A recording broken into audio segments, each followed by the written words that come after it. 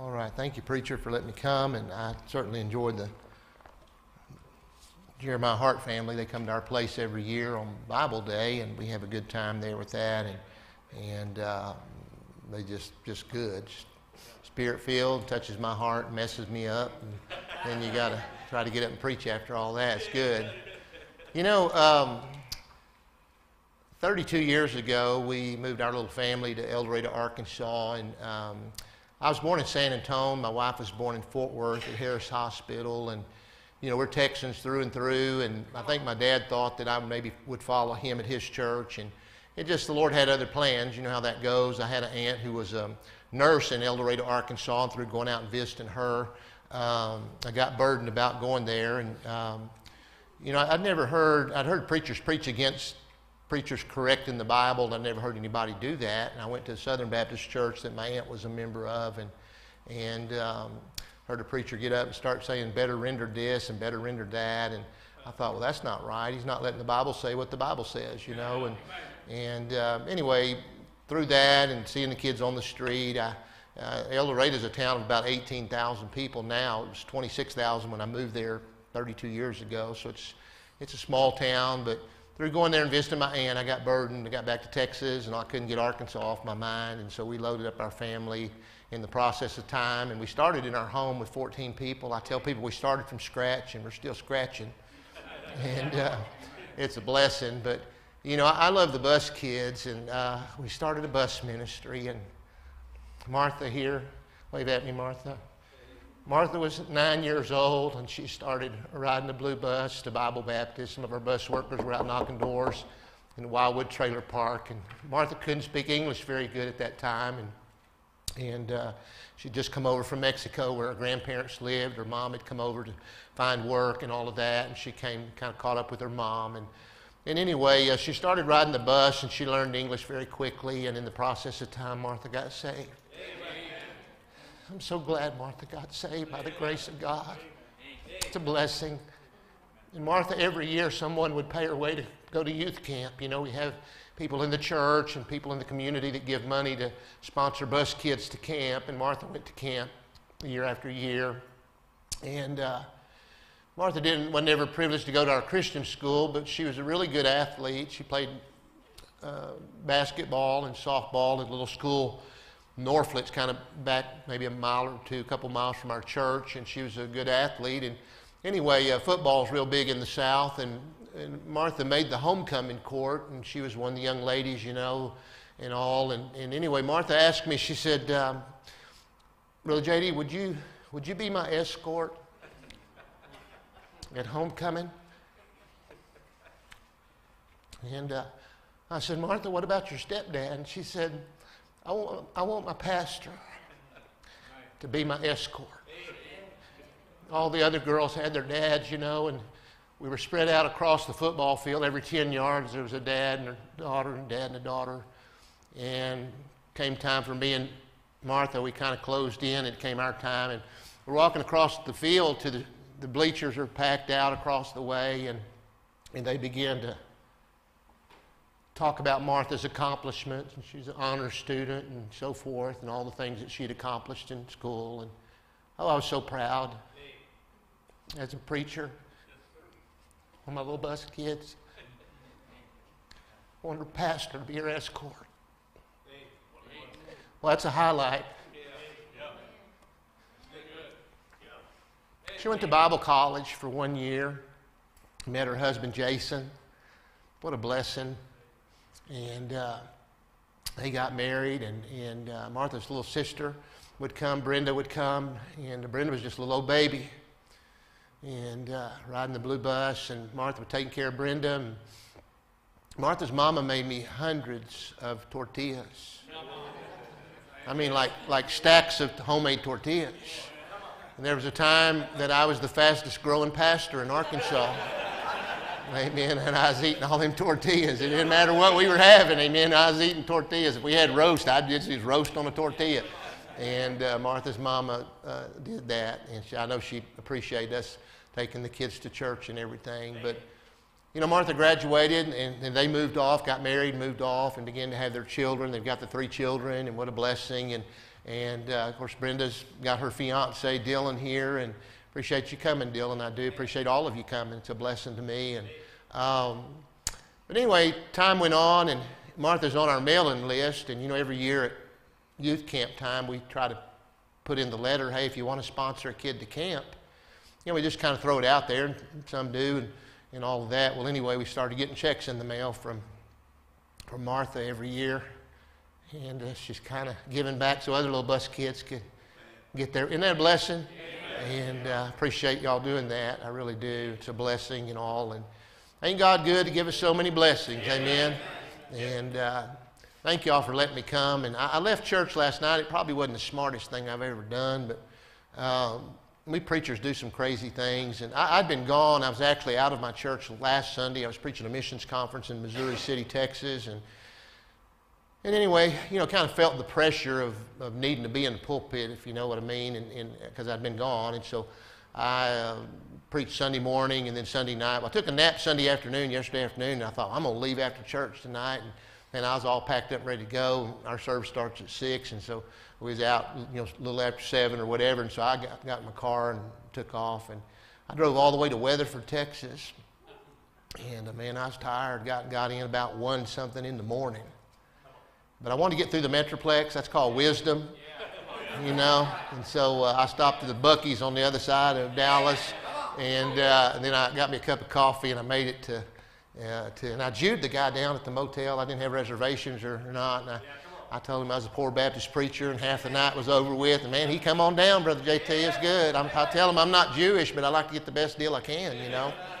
And but anyway, so I slept in a little bit this morning and then got on my horse and rode on over here this afternoon. Amen. It's a blessing. It took me another little nap so I wouldn't go to sleep in church tonight since I'm the one doing the preaching, okay? But anyway, this is the time when preachers are tired, they usually have bloopers. How many preachers know what I'm talking about? Them bloopers, amen. You can have a blooper every once in a while when you get real tired and everything. So if I have a blooper, amen, y'all just forgive me, amen. But they say you can always tell a Texan. You just can't tell him much. Amen. So anyway, all right. When I was a little boy, my mom and dad were having problems in their marriage. And they'd been through confirmation and catechism and were lost, unchurched adults, empty on the inside, and they were having problems in their marriage. And so they decided that they'd try to get back in church as adults, and they went back to those churches that they grew up in, and they didn't find what they were looking for. And we lived about a block and a half from an old-fashioned, fundamental, independent, Bible-believing Baptist church. I mean a strong church, strong King James, Bible-believing, Bible-thumping. I mean, it was a great church. Had a 1,000-seat auditorium. Brother Graham had 800 on the bottom floor, 200 in the balcony. It's a great church. Ran about 700 people. The Wasatch Avenue Baptist Church in San Antonio, Texas. My dad was a state trooper. I love my dad. And my dad was a good man, but my dad was lost. He'd get his ice chest full of beer on Sundays and go out bass fishing on Sundays and drink the beer and fill the ice chest up with fish was kind of what the plan was, I think. But the last Sunday in August 1966, I was just a little redheaded boy, a little 6-year-old boy. I was born in 1960. And my dad and mom walked into that church, and they had a door back in the back, and then they had a door up here. And they kind of sat in the middle. And my dad told my mom, he said, honey, if anybody messes with me, he said, I'm out of here. He said, I've heard about these Baptists.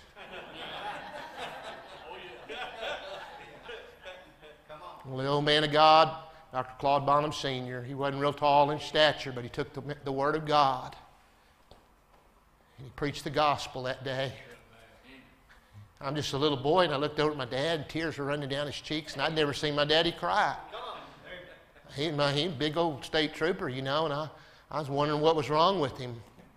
It wasn't what was wrong with him. The Holy Ghost of God got a hold of his heart. He realized for the first time in his life that he was lost. He realized if he died like he wasn't going to heaven, he's going to hell. When the invitation was given, my dad looked at my mom. He said, honey, I don't know about you, but this is what I need. My dad bailed out. My mama came with him down to the old-fashioned altar. And the old man of God stepped down and he took the Word of God. He said, "What'd you come for?" And my dad said, "I just need to be saved." He took the Word of God and led my mom and daddy to Jesus Christ. And God gave me a new mama and God gave me a new daddy, and it changed our family forever. Changed our family. All those long neck Lone Stars in the refrigerator door had to go down the double sink in San Antonio, Texas. My dad gave his life to Jesus. Amen. I'm telling you, he changed. I saw the change in my dad's life. I remember how he used to be and all that, and the things he used to do, and then he wasn't the same person no more. He's a new creature in Christ, and old things were passed away. Behold, all things were become new. And God gave me a new mama, and God gave me a new daddy. I was real shy and real timid. I had a lot of little issues. I was real clingy to my mama, real clingy. When the kindergarten bus would come, I'd run hide in the bushes. Didn't want to leave my mama. I was a little bedwetter. We got any little bed? No, never mind. I told you we might have a blooper or two tonight. When I was a little boy, my first grade Sunday school teacher, her name was Mrs. Griffin Jones. And Mrs. Griffin Jones loved me.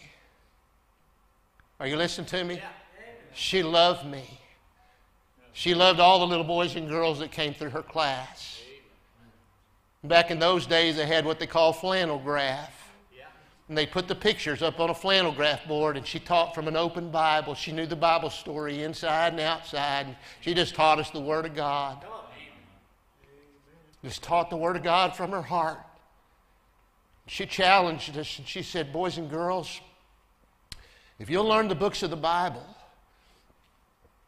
I'll take you all to the San Antonio Zoo. And in the middle of the San Antonio Zoo is this place called Monkey Island." Well, man, I'm a little boy, you know, little old skinny arms and everything. And I thought to myself, wow, that'd be awesome to go to the San Antonio Zoo and see all them monkeys. And I wasn't very smart. I really wasn't very smart. I'm not very smart. My brother Bob, he's an educator, and he's a straight A student. I was an outstanding student. I was always outstanding in the hall. Yeah, I was a little knucklehead, amen. Oh, I got in so much trouble. Hard to believe.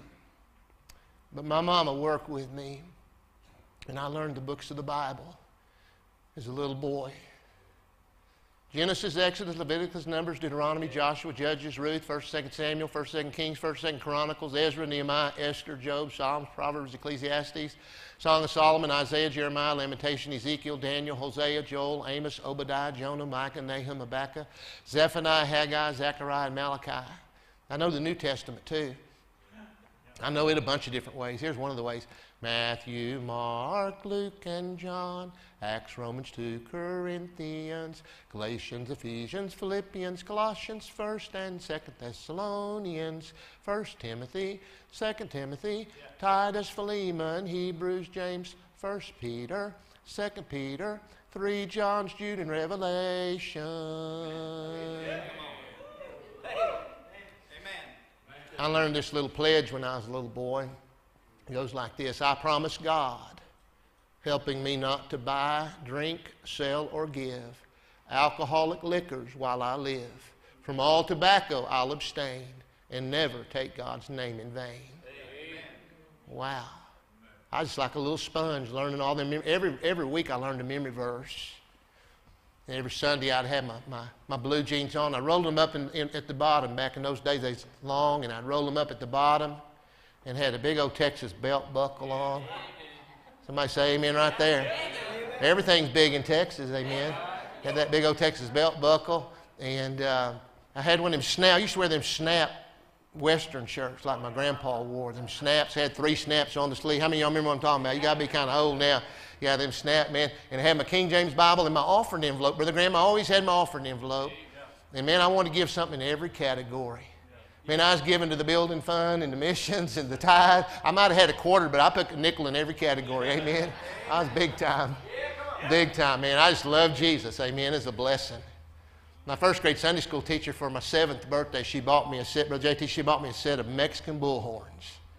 Man, I mean, I'm talking about like longhorn, like I had my own set. I was big time, had them on my dresser, bullhorns.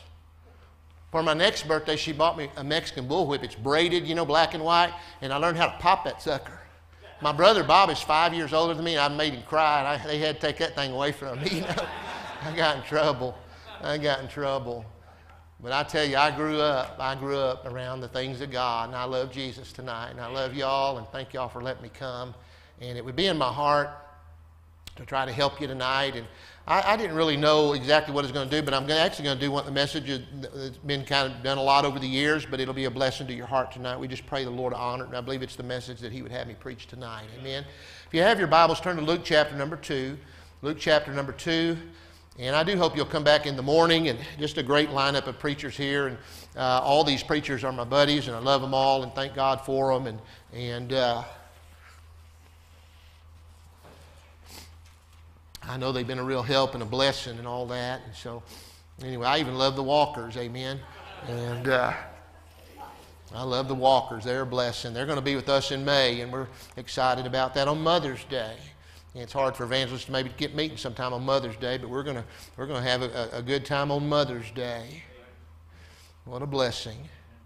I do have a wife. She didn't get to come with me, and we've been married almost 44 years. Her name is Deanna, and we have 4 children. Joe, Janine, Jake, and Jenna. I thought about renaming her. I'm JD, and Joe's my name, but she's the only one that ain't got a J. But here's our family. We've multiplied in replenishing the earth, single-handed, amen. And we've got 13 grandbabies and 1 great-grandbaby, and God's been good, amen. He's increased our tribe. And as for me and my house, we will serve the Lord, amen. It's a blessing. Luke chapter number 2. When I think of Luke chapter number 2, I always think of the Christmas story. And Luke chapter 2, verse number 7, the Bible says, "And she brought forth her firstborn son, and wrapped him in swaddling clothes, and laid him in a manger, because there was no room for them in the inn." Verse number 11, "For unto you is born this day in the city of David a Savior, which is Christ the Lord." Verse 14 says, "Glory to God in the highest, and on earth peace, goodwill toward men." Verse number 20, "And the shepherds returned, glorifying and praising God for all the things that they had heard and seen, as it was told unto them." And so we have the birth of Jesus Christ in the context of the Scriptures here. Verse 21 says, "And when 8 days were accomplished for the circumcising of the child, his name was called Jesus." What a blessing. Isn't that a blessing? I just like to say the name Jesus. Isn't that a blessing? Just say Jesus. Amen. It's good, isn't it? Jesus. Yeah, I love it. Jesus is the sweetest name I know. And He's just the same as His lovely name. And that's the reason why I love Him so. Oh, Jesus is the sweetest name I know. Jesus, which was so named of the angel before He was conceived in the womb. And when the days of her purification according to the law of Moses were accomplished, they brought Him to Jerusalem to present Him to the Lord. As it is written in the law of the Lord, every male that openeth the womb shall be called holy to the Lord, and to offer a sacrifice according to that which is said in the law of the Lord, a pair of turtle doves. And so it was the custom of the Jews to bring their little boy babies in and have them circumcised. And what a blessing. And Jesus was brought in. And look at verse number 25. The Bible says, "And behold," behold is a stop, look, and listen word. "Behold, there was a man in Jerusalem whose name was Simeon. And the same man was just and devout, waiting for the consolation of Israel." Now this is a great compliment right here, a great compliment. "And the Holy Ghost was upon him." Boy, that's a blessing, isn't it? When somebody can say about you, the Holy Ghost is upon him, that's a tremendous compliment for anybody. Verse 25, "And it was revealed unto him, unto Simeon, by the Holy Ghost, that he should not see death before he had seen the Lord's Christ. And he came by the Spirit into the temple, and when the parents brought in the child Jesus to do for him, after the custom of the law, to have him circumcised, then took he him up in his arms and blessed God and saying." So Simeon's now holding Jesus now as a little baby or a little boy in his arms, and he's just blessing God, amen, and said, "Lord, now lettest thou thy servant depart in peace according to thy word." Watch this now. "For mine eyes have seen thy salvation." You know, we see through a glass darkly, but the songwriter said, face to face with Christ my Savior. Face to face, what will it be? When with rapture I behold Him, Jesus Christ, who died for me. Boy, that's going to be, I can't wait for that day, amen, to see Him face to face.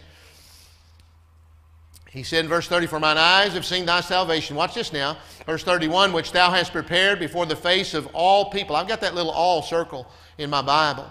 Which thou hast prepared before the face of all people, a light to lighten the Gentiles and the glory of thy people Israel. A light to lighten the Gentiles. Aren't you glad we serve a whosoever will God? Man, God's not willing that any, red and yellow, black and white, they are precious in His sight. Jesus loves the little children of the world. He loves everybody, and He's not willing that any should perish, but that all should come to repentance. Look now at verse number 36, 37, 38. This will be our text verses tonight. The Bible says there in verse 36, and there was one Anna, a prophetess, the daughter of Phanuel. You know how they have different names have different meanings in the Bible. Anna's name means grace or favor. Grace or favor. Phanuel, her dad, his name means face of God. Face of God. Phanuel means face of God. And boy, that's a blessing, isn't it? And hear my dad tell me, look at me, son. Look at me. Look me in the eye. Look at me. Yeah, oh yeah, he wanted eye contact. He didn't want you looking down when it's time to get a whooping. He wanted you to know he meant business. Yeah. There was one Anna, prophetess, the daughter of Phanuel of the tribe of Asher. She was of a great age and had lived with an husband 7 years from her virginity. And she was a widow of about 84 years, which departed not from the temple, but served God with fastings and prayers night and day. And she, Anna, coming in that instant, gave thanks likewise unto the Lord. Remember that Simeon's there with Jesus as a little boy, and Anna comes in, and she's giving thanks to the Lord as well. Isn't that a blessing? And spake of Him. When Anna puts her eyes on Jesus, wow, it says, and spake of Him to all them that looked for redemption in Jerusalem. Can I tell you tonight, all over Midland, all over this area, West Texas, there are people that are looking for something.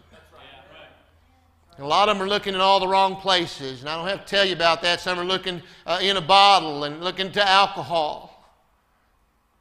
One of our bus kids named Stephen. I love Stephen. He's a big old boy, but he started riding the bus when he was 8 years old. He never was a little boy, but he's a hoss. He's about 17 years old now, but his mama died about 2 years ago. And his daddy worked in the oil field. And Stephen's dad just got overwhelmed when he lost his wife, and instead of turning to God, he turned to the bottle. I was taking Stephen home the other night, a couple of weeks ago on Sunday night, and he said, preacher, he said, my daddy used to talk to me every day. My daddy would talk to me. Every day my daddy would talk to me. He said, I hadn't seen him now in over 2 years. That's what alcohol does, folks, I'm telling you. He's off the grid now. We don't even know where he's at. I don't know if he's dead or alive. We don't know. But I told Stephen, I said, Stephen, we love you, buddy. I'm telling you, if anything ever happens, you need a place to stay, we got you. Amen. We got your back. We'll take care of you. We love you. And I'm telling you, that's what alcohol does. And there's people looking at all the wrong places. My friend, Brother Mark Haynes and Joel Haynes out there on the Indian Reservation. Brother Haynes was in that missions conference. Brother Mark was last week that I was in. I love Brother Haynes. We've supported both of them for years.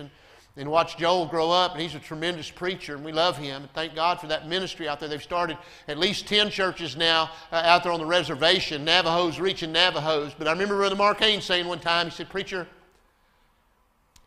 Indians get drunk in the wintertime, and they wander out, and they get away, and they just get lost. And he said there's more people die out there on the reservation of hypothermia.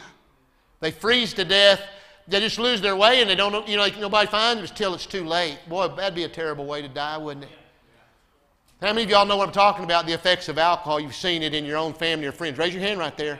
Young people, you better look around. I'm telling you, it destroys families. It destroys lives. But Anna, she was looking for those that were looking for Jesus. And I'll tell you, there's people that are lost, and they don't even know what they're looking for, but we got the answer. Christ is the answer. Say that with me. Christ is the answer. Say it again. Christ is the answer. Yeah, amen. I don't care what your problem is, He's the answer. Now, the story tonight, the message, the title of the message is Tear Up the Script. And I want to say some things about Anna very quickly. Anna was totally committed to God. And Anna was a good lady. And ladies in the Bible, Miss Loretta's a lady speaker, but ladies in the Bible are either really, really good or they're really, really bad. Are you listening to me? They're either really good ladies or they're just wicked heifers. Yeah, they're bad. They're bad women. They're bad. Bad. Are y'all with me? And Anna was a really good lady. She was a really good lady. Now look at this now. Anna was totally committed to God. She was consecrated to God. Anna was a prayer warrior. It says, serve God with fastings and prayers, night and day. Boy, that's a blessing, isn't it? What a testimony. Anna was always ready to testify of the saving blood of Jesus Christ. She was looking for those that were looking for redemption in Jerusalem. I mean, Anna was ready to serve God. She was ready. She attended to the Lord without distraction. Anna made a voluntary offering of herself to God. She presented her body a living sacrifice, holy, acceptable unto God, and that was her reasonable service. That was the least she could do for the Lord in light of all that He'd done for her. Wow. But something happened in Anna's life. Ladies, after only 7 years of marriage, and Anna's husband died. Now, I've been married 44 years, and I don't think that when Anna got married, preacher, the Bible doesn't really speak to it, but I don't think they sat, there, on their honeymoon, and Anna said, honey, you're probably only going to live about 7 years, and you're going to kick the bucket. No, I don't think she knew.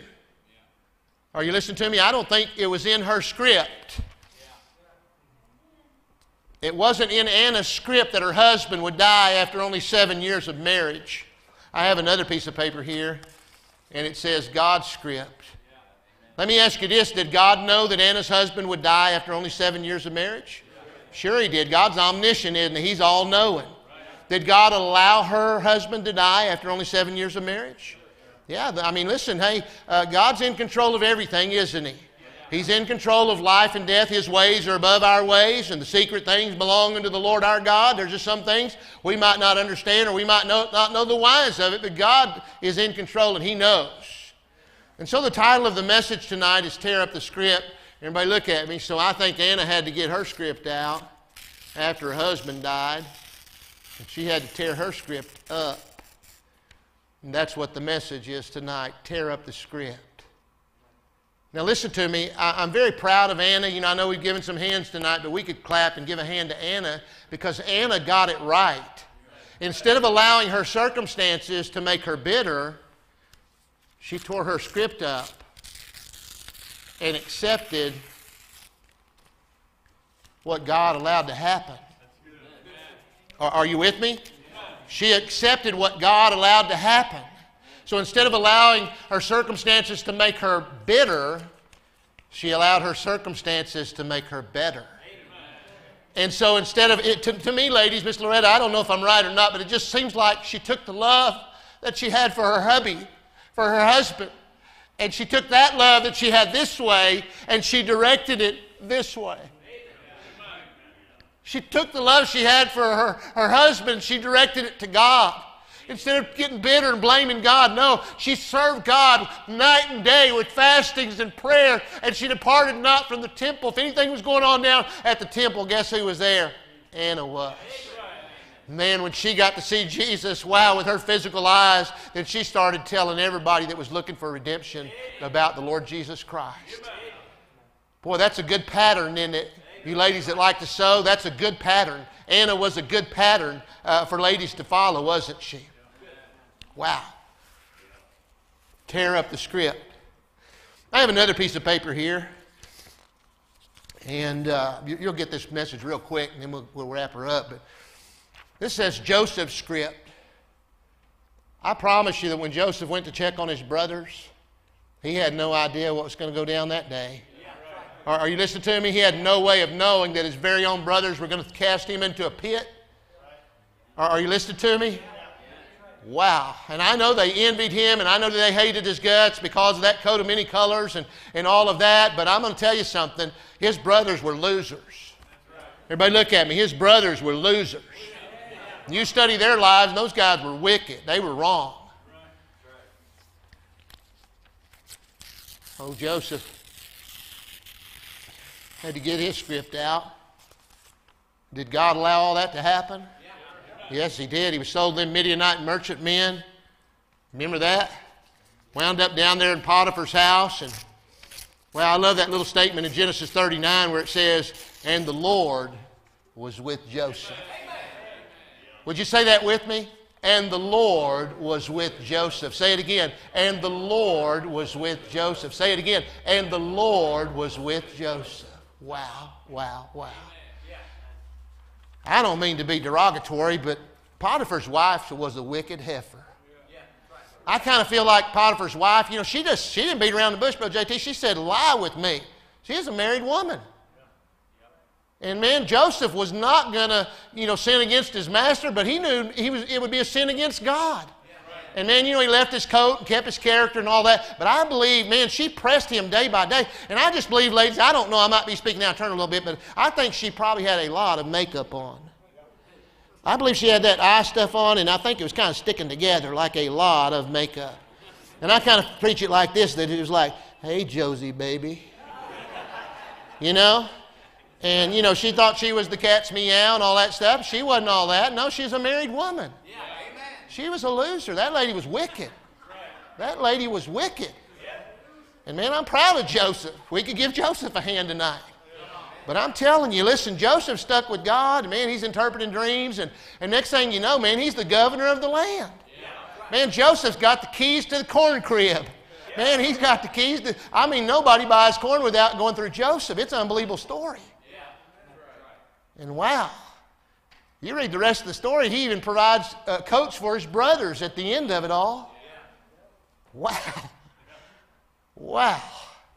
Wow, but Joseph, just a lot of things happened in his life. It wasn't in his script. I can tell you, he had to get his script out and tear it up. I got another one here. I'm going to change this one. I'm going to put my script on this one. My script. And we could preach a series about, people in the Bible. We could talk about Job. And, well, one day sure changed his life, didn't it? 7 sons and 3 daughters he lost. And, man, lost everything, didn't he, one day? Man, one doctor's visit, one phone call changed your life for the rest of your life. Are you with me? Things happen, don't they? Things happen in our script that we had no idea was going to happen. My wife and I, we grew up around farming, and I got to show you all my milking muscle. I was going to be a dairy farmer, amen. And this is my first trip here. These pastors, they've all seen my milking muscle. You don't remember nothing else, you remember the milking muscle.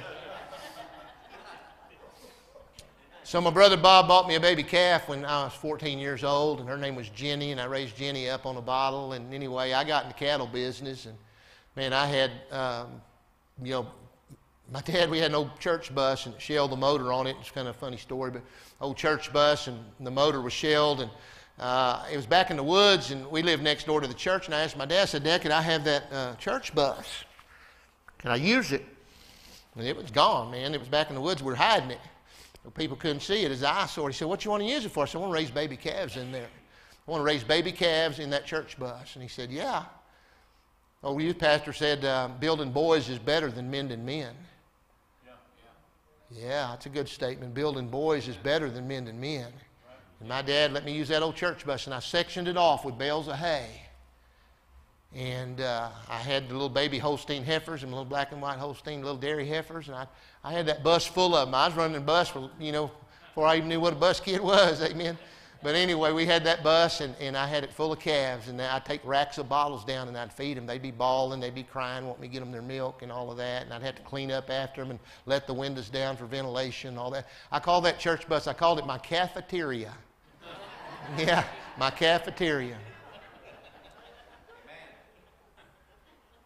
We had a revival meeting, and an old-timey evangelist by the name of Dr. Joe Boyd came. And man, old Dr. Joe Boyd, he is big and tall, and he came to our church year after year. And way back in the day, and Dennis Coral and Oliver Raisin, some of those guys travel with him. He'd have groups of preacher boys, and they'd go out soul winning and all that stuff. And anyway, I had Brother Boyd down at down at our house during the revival. Back in those days, they'd take the evangelists home, feed them in different homes in the church. You'd have a sign-up sheet, and they didn't take them out to eat. Man, different families in the church would feed the preacher and the evangelist.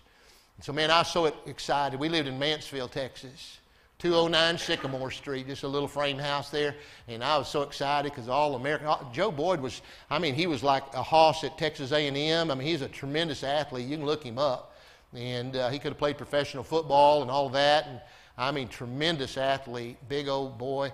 And anyway, he didn't go into ministry. He didn't go to football. He went after the Lord. And God used him in a great way. So he was an All-American at Texas A&M. And I was so excited to have All-American Joe Boyd. He's white-headed. He's probably 80-plus years old. Brother Graham, he's there at my house, and my wife was in the kitchen. And my wife knows how to cut up a whole chicken and, the different pieces and all that. And I didn't marry a microwave mama, amen. I married a cook. And so anyway, she frying up that chicken, had it all ready, and the rolls was in the oven, the macaroni and cheese and the baked beans and all that. Well, anyway, I'm talking to Brother Boyd. My dad's in the kitchen talking to my wife, and I'm in the living room, our little living room. And I still had some trophies out from high school, from those days when I played ball. And Brother Boyd said, what's your name now? And I said, J.D. And he said, what's your given name? What's your initials stand for? And I said, Joe Dalton. I said, I was named after both my grandfathers. One was named Joe, and the other one was named Dalton. We just kind of split it down the middle. They've called me J.D. my whole life. Dr. Boyd, I don't know if he's hard of hearing or what, but he just started calling me David. I told him my name is Joe Dalton, and he called me David, so I didn't correct him. And he's saying David this and David that, and we're just rolling with David, amen? And so then he looked at me and he said, David, he said, what are you going to do with your life? David, what are you going to do with your life? And I probably said, Dr. Boyd, let me show you my milking muscle. And I said, my daddy's a preacher, my brother's a preacher, somebody's got to make a living. And we laughed and everything, but Brother Boyd went on down the road, and the revival meeting finished, and somebody else started talking to me, and that was the Lord. And the Lord said, J.D., and he knew my name.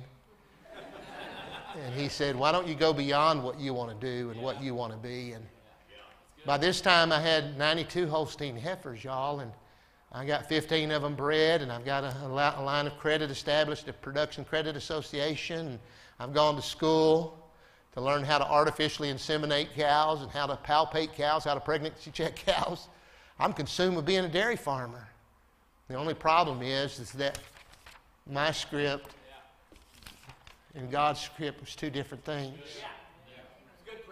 Are you listening to me? Say, what'd you do?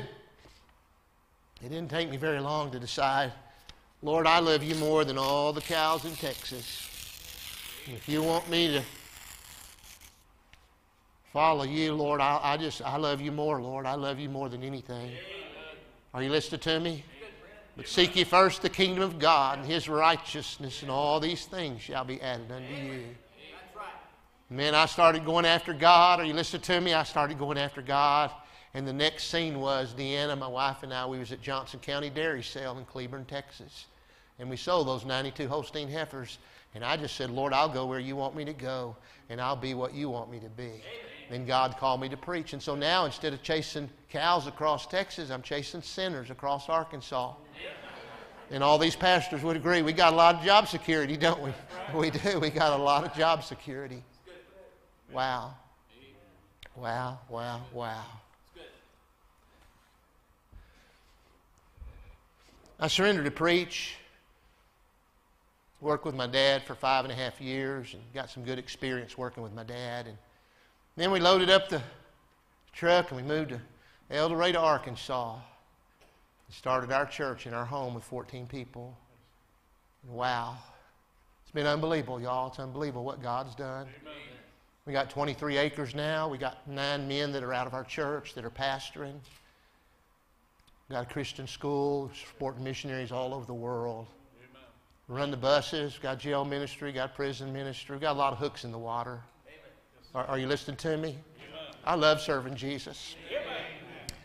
Songwriter said, if I had 1,000 lives to live, I'd live them all for my Lord. He's been so good to me, it's the least I could afford. He's made the good times out of the bad. He's been the best friend I ever had. Just want to thank you, Lord. Thank you, Lord. We moved to El Dorado. My oldest son, Joe, was 9 years old, or 11 years old, and my daughter, Janine, was 9. And my little boy, Jake, was 5, and Jenna was 2. My baby was 2. And the last 2 are both redheaded. Jake and Jenna redheaded. Don't know where they got that from. And I tell people now that my wife married me for the waves, and now she's getting the beach. Amen. Oh yeah, it happens. Amen. Yeah, she got it. She finally got it. She was processing there, and it clicked. Okay, good. So we got to El Dorado, and we're unloading everything. You know, we're moving our stuff, and my wife grew up riding horses and country girl, and you know, she played volleyball and stuff at our Christian school. We met in our Christian school. Her grandpa was a pastor, and my dad was our pastor. And well, anyway, she's strong. You know, we're both young and strong. But my wife said her back, something happened in her back, and it got bad, y'all. It got real bad, her back, and I had to put my arms under her arms and help her get to the bathroom, and it was rough. And, you know, we're young and strong, and then this happened. Next thing you know, we're at Baptist Medical, and Wilbur Giles, the back surgeon, there's cutting on my wife, and they're wheeling her down the aisle. Man, I've been to hospitals and making visits, but my wife, you know, I got a lump in my throat and tears in my eyes because I knew they were going to be cutting on her. And I had to get my old script out again. It wasn't in my script that my wife would have an inherited back disease, a deterioration, a degeneration of the disc in her neck and her back, and they've had to go through her throat and do surgery and her back, her low back and all that. She's been through a lot of stuff, a lot of health issues, a lot of procedures.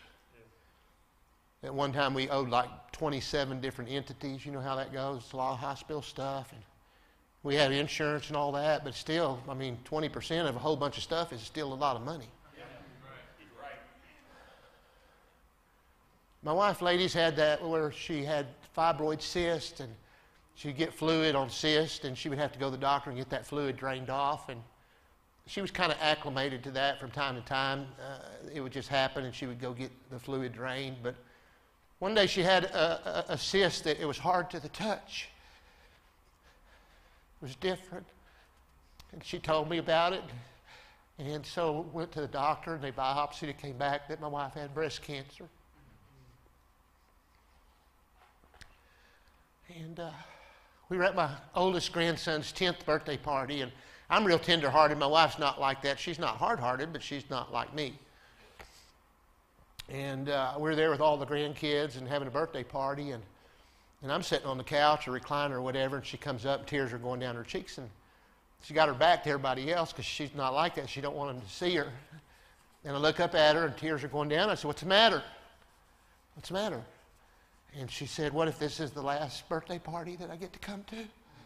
She was just kind of processing, I just want the cancer out of my body. That's what she'd say. And so they did the surgery, and then the radiation she'd have to stop because the radiation was burning her, 30 radiation treatments. She'd have to stop to let her body kind of cool off, then go right back on it again. She got those 30 radiation treatments done, and then they started trying different cancer medicines kind of to follow up, and she just couldn't. They made her so sick. Those medicines are bad, y'all. The side effects to those cancer medicines are bad. The only one that she could tolerate was called tamoxifen. And they found out that her cancer was feeding off of estrogen and progesterone. And so they gave her that tamoxifen and just basically stopped her body from producing what the cancer was feeding off of. And I say to the glory of God, she's been cancer-free now for 13 years. Amen.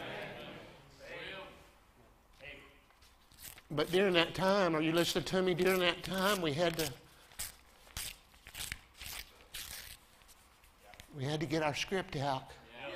We're good people. My wife's not a wicked heifer. She's a good, godly lady, a good pastor's wife.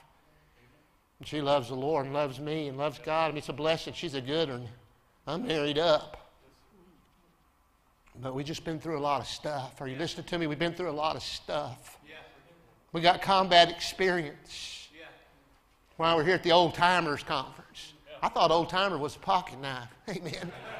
I didn't know I are one. Amen. Yeah. Wow. It wasn't in my script that I would get prostate cancer. Huh. I had to go to Delray Beach, Florida last year in February and have a 4-hour surgery. And wow, 5 weeks of catheters, 5 catheters. Man, it's brutal. But people were praying. Preacher, thanks for praying for me. Yeah.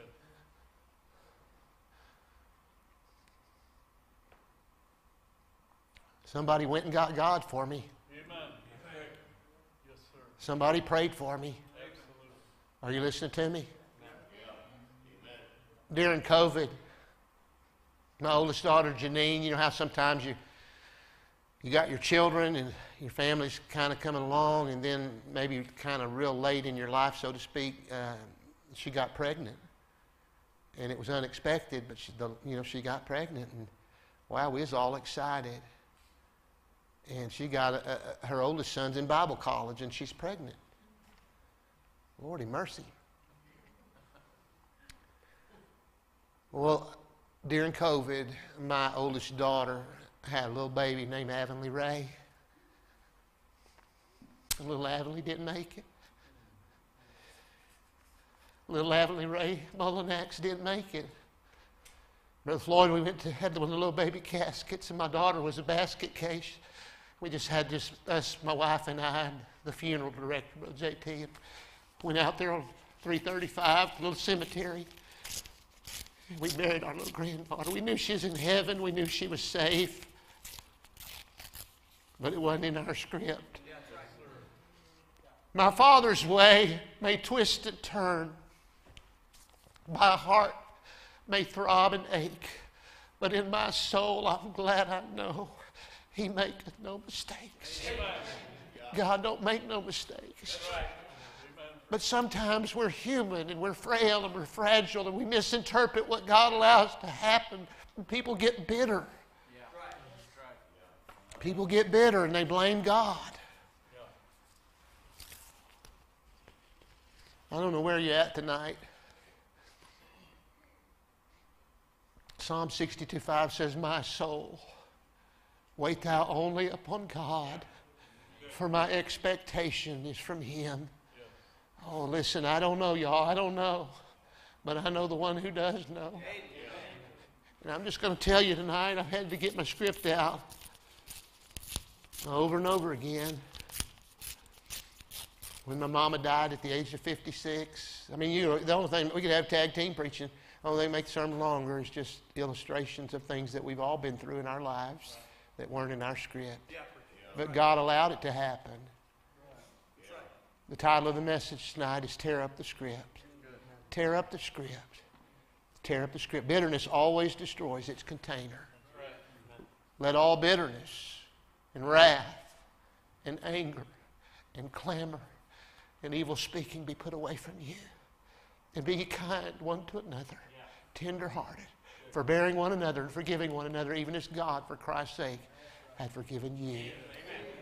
I think it'd be good tonight just to gather around the altar and say, wow, Lord, thank you. Thank you, Lord. It'd be good tonight if we could kind of get a fresh glimpse of Him and leave this place looking for those that are looking for redemption. Are you with me? Let me have who's going to do the invitation? Will they get you come play the piano softly? That'd be good. So someone said it's good to be in the Lord's house when He's home. It's good to be in the Lord's house when He's home. I've often said the time to do business with God is when God is doing business with you.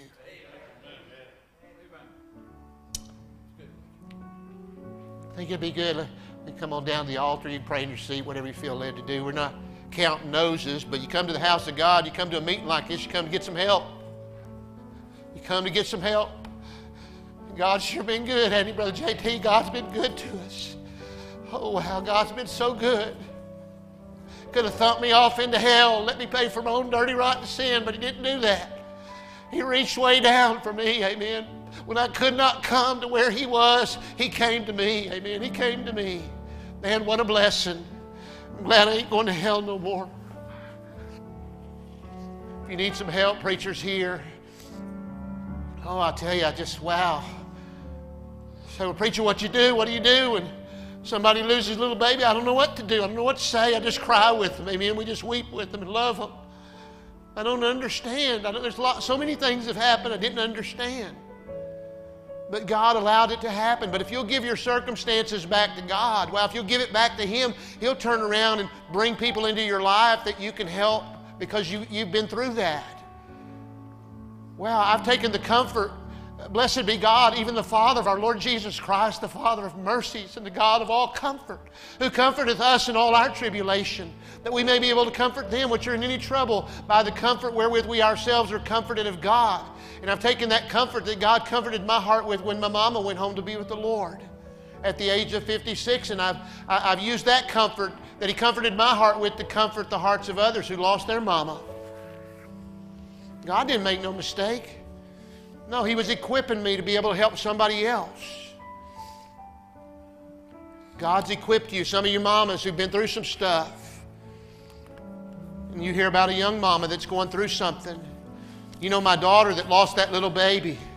Miss Loretta, I'm so proud of Janine because Janine has helped a lot of other young mamas who've lost little babies. And I don't know how to do that. I haven't been through what those young mamas have been through. But my daughter, God has equipped her to be able to help them. And she's using what God allowed to happen to help somebody else. And when you do that, you begin to see, wow, God knew exactly what He was doing. He was equipping me to be able to help somebody else that was going to be going through what I've already been through. When somebody tells me, would you pray for me, Pastor? I've got breast cancer. I tell my wife, my wife knows how to pray for you. My wife will pray for you. She loves you. And wow, it's been a blessing, y'all. It's been a real blessing. God doesn't make any mistakes. He's in control of everything.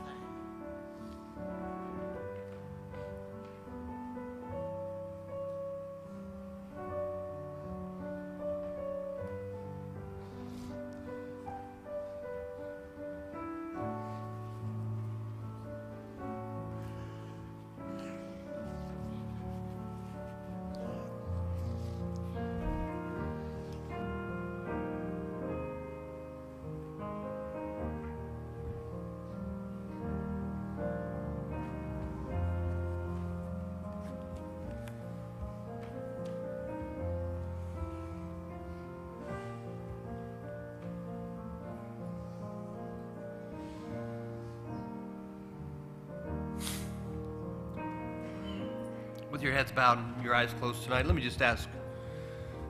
ask you a couple questions with your heads bowed. I know all of us here, every single one of us in this auditorium tonight have gone through something. And maybe you haven't torn up your script. Maybe you've let your challenges get the best of you. Can I tell you all tonight, we don't understand. We don't understand why we have to go through the challenges that we go through. God has a plan. God has a plan. I hope tonight that you'll tear up your script.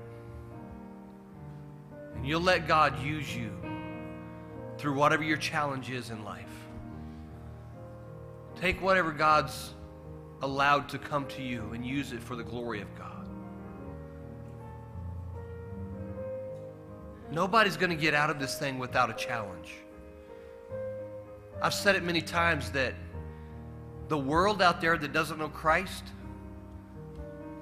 the world is full of people that are going through challenges just like you go through challenges. The difference between you and them and me and them is we have the Lord to go through it with us. They don't. Wow. Tonight we ought to thank God that we have the Lord to go through our challenges with us. Please listen to this question. Maybe there's somebody here tonight. Please be honest with yourself and honest with God. Maybe you are not 100% for sure that if you died today that you'd go to heaven. Would you be honest and just say, preacher, I don't know. I'm not certain of that. I am really not 100% for sure. I feel like I might be. I feel like I'm 70, 80% for sure, maybe even 90%, but I'm not 100% for sure tonight. Preacher, please pray for me. Would you quietly slip your hand up? I'm not certain of my eternity. Please pray for me tonight, preacher. Is there anybody like that? You'd say, preacher, I'm not sure of my eternity. Is there anybody like that here tonight? I don't know if I die today, I go to heaven. Is there anybody like that tonight? I don't know that, preacher. Would you slip your hand up right now? I'll not point you out, not call your name. How about this, just as a testimony? You'd say, preacher, I do know. Without a doubt in my mind that if I die today, I know for certain I'd go to heaven. Quiet testimony. Would you slip your hand up? Preacher, I know that. I know for sure I'm on my way to heaven. God bless you. Thank you. You can put them down. Maybe there's somebody here tonight that you couldn't raise your hand to say, I do know. God wants you to know that more than anything. God wants you to know that. Oh, tonight, if you don't know, there's still time that you can step out of your seat. There are men down here. We could have a lady show you. If you don't know for sure that heaven is your home, you can step out right now. Just step out of your seat right now.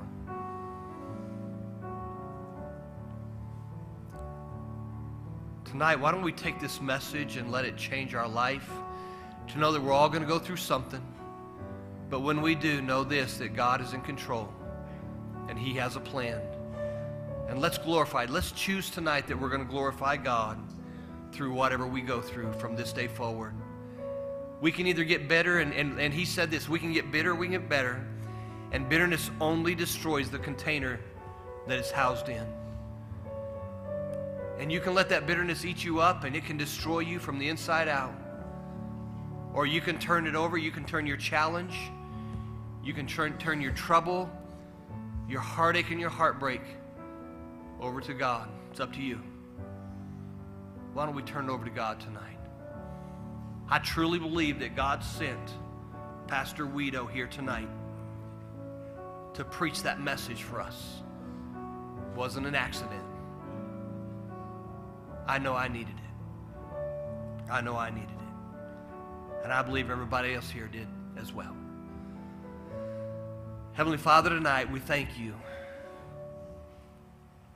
for the message and the messenger tonight. Lord, thank you, God, that each time that he and his family have gone through something, they have torn up their script and kept going. And I pray, God, that we'll go thou and do likewise. Help us, Lord, to stay in the fight and keep going for Christ's sake and for others' sake, dear God, that need the gospel out there, that are waiting on us. In Jesus' name we pray. Amen.